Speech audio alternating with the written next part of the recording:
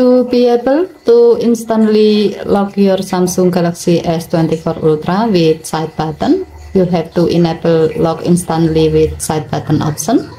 To do so, swipe down the top of the screen and then tap setting icon. Scroll down the screen to find lock screen and AOD.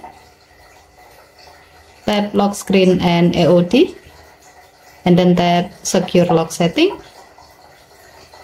Now enter your current screen lock as the example. Since this phone is using pattern, then draw the pattern.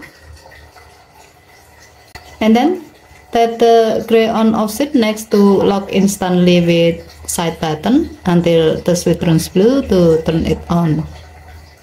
With this setting, now you can instantly lock your phone by pressing the side button like this.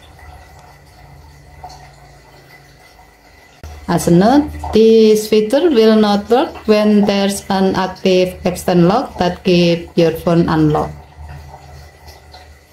Okay, thank you for watching. Please help to like and subscribe. Have a nice day.